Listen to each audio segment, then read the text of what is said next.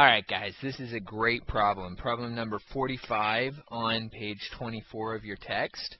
Okay, now it actually says in the problem you can check out that concept simulation. You're more than welcome to do that. It will kind of give you a visual example of what you're looking at here, but I'm going to walk you through it right now as well. Okay, so let's take just a minute and read through the problem, figure out exactly what we've got, and figure out what we're looking for. Okay, so it tells us that on a safari, a team of naturalists sets out towards a research station located 4.8 kilometers away in a direction 42 degrees north of east. So let's start off. We've got our naturalists here. Okay. They're hanging out. Well, we know they're naturalists because they got headbands with feathers and they're wearing loincloths. Yeah, very natural. Yeah, they're both men. That's why it's just loincloths. And the research station is 42 degrees north of east from where they are.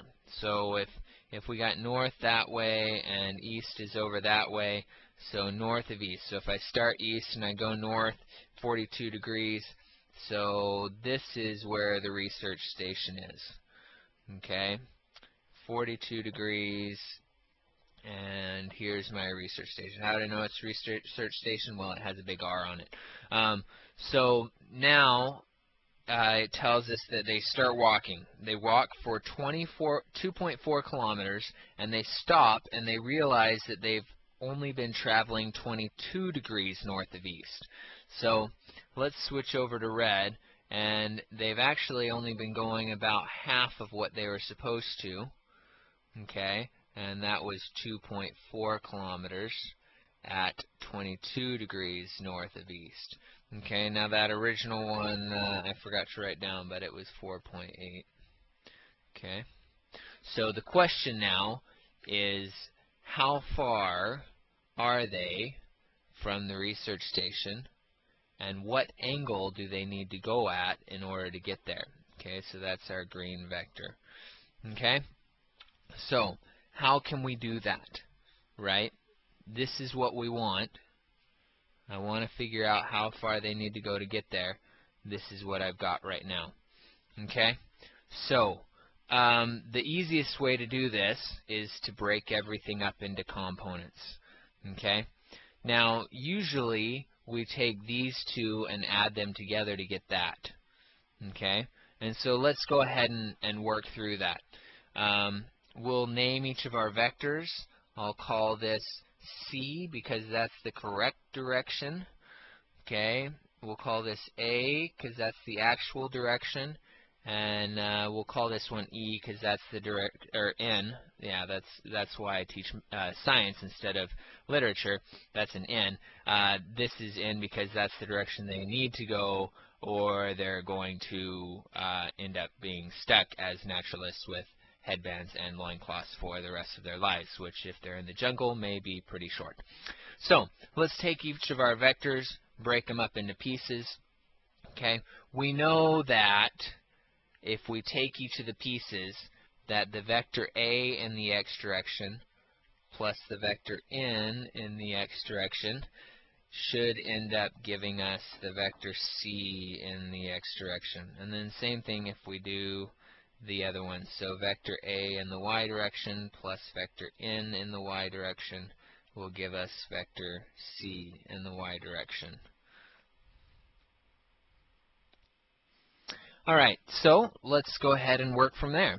Let's take our vector C, which I made black up there. So vector C is 4.8 and at 42 degrees.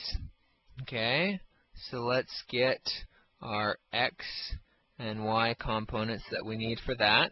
So for the y component, that is the opposite over the hypotenuse.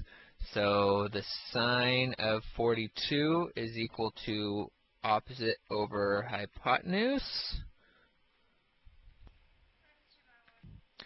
So now we'll actually solve for y by multiplying both sides by 4.8.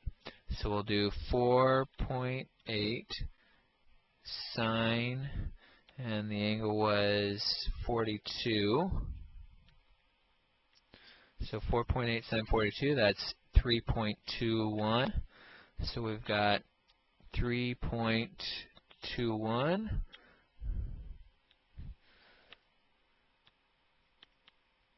So that is the y component of that 4.8. Alright, now let's find the x component. And so that will be cosine of 42 because it's the adjacent side. And so that will be x over 4.8, right? Adjacent over hypotenuse. So we'll do the same thing, except this time it'll be 4.8 times the cosine of 42. So let's do that. So 4.8 cosine 42. And we get 3.567, so 3.57. So 3.57, and that's the x component of this one. Alright, so there we go. And then we'll do the same thing with our other vector here. Alright, so